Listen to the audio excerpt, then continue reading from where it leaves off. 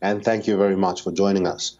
Hong Kong police have detained a prominent pro-democracy activist in a bid to prevent protests on the 32nd anniversary of the Tiananmen Square massacre. Chow Hang Tung was arrested from her office on charges of organizing unlawful assembly. The 37-year-old lawyer is one of the vice chairs of the group which organizes candlelit vigils every year in the city's Victoria Park to mark the anniversary of the 1989 crackdown on pro-democracy protesters at Beijing's Tiananmen Square.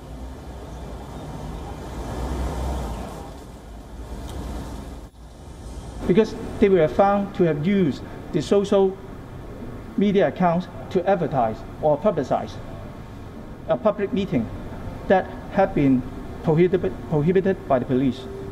The vigil was called off this year as authorities imposed strict COVID restrictions despite virus cases very much under control. However, Chow had said that she planned to go to Victoria Park in a personal capacity. Chow's allies have called for her release.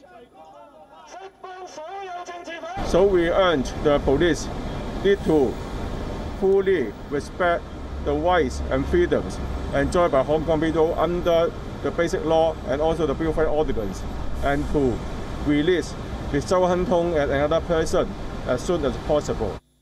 Meanwhile, the city's June 4th museum, which is dedicated to the victims of the Tiananmen crackdown, has been temporarily closed amid a licensing investigation.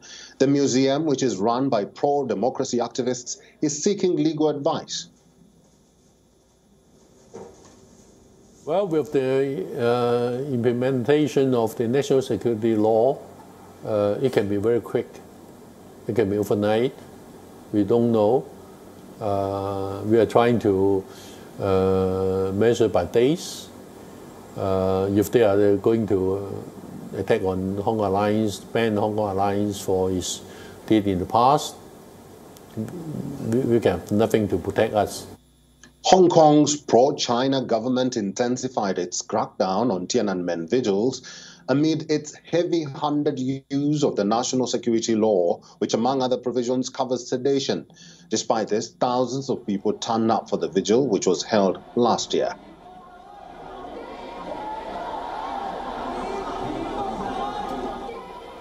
WION correspondent Richard Kimber is joining us live from Hong Kong. Richard, thank you very much for joining us. Can you tell us more about activist Chow Hang Tung's arrest? How long is she expected to remain in custody?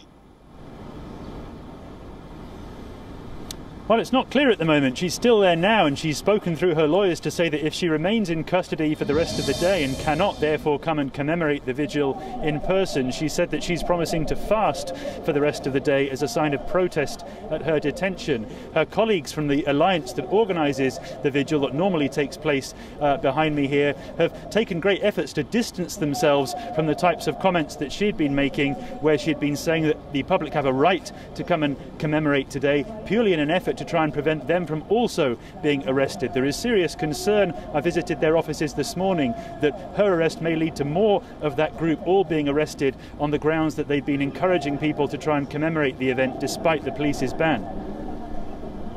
Richard, do you still expect to see Tiananmen vigils in Hong Kong, given that the police have started cracking down on activists?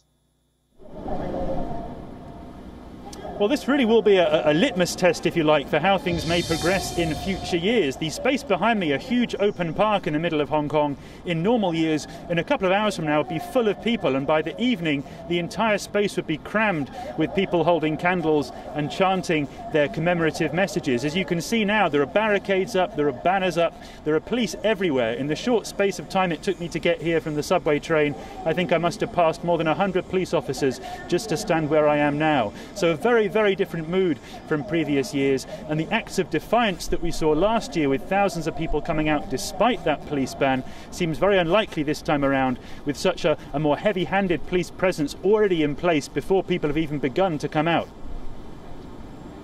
Richard, finally, how do we see the ban on Tiananmen Vigil in the larger context of China's crackdown on Hong Kong? Well, this is one of the most long-standing traditions in Hong Kong as a sign of the public coming together and trying to stand up for what they believe is one of the fundamental differences between Hong Kong and the Chinese mainland. There are no commemorative events in China for the Tiananmen crackdown, and Hong Kong has been the nearest place where such events have previously been allowed. So if this year's event turns into a more permanent measure with the police never allowing such gatherings to take place again, it really will be a serious blow for what has been a long-standing way of Hong Kong standing up for what it believes are its differences between its statutory rights for the public here and those of people over in the Chinese mainland. So unlike other protest events that have happened in the past on the spur of the moment or rallied around specific political events, this one has happened every year without fail until a couple of years ago. So to see this end would be a serious blow for the pro-democracy movement and for all forms of anti-government activism here. Richard Kimber, live from Hong Kong. Thanks, Richard.